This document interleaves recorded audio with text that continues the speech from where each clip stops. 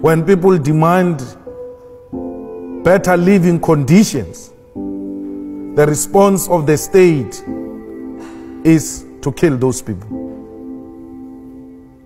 We're fighting against that.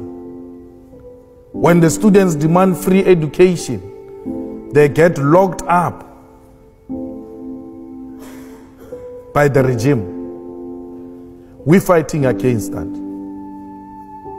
We're fighting for equality in our country. We do not want to replace white supremacy with black supremacy. We want to create a society where all of us exist as human beings and not as white and black. We want to restore the dignity of the African continent and position Africa as an equal partner in the world economy and international politics. We don't want Europe to treat Africa like it is its own subject. Africa's time is now. No one should continue with the exploitation of our minerals without our involvement. Not even China will be allowed to recolonize Africa. We are called economic freedom fighters because we want any foreign direct investment to come and invest in Africa through our own terms and to the benefits of the people of Africa. It might be a dream. Some might think it's not real. But we know we're going to achieve it. For because this dream is not just a dream but a generational mission. It's a generational mission we are not prepared to sell out.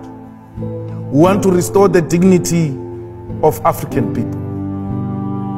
We want to ensure that African people are equal partners in trade, in politics, in every subject that the world is debating. People cannot eat a cross.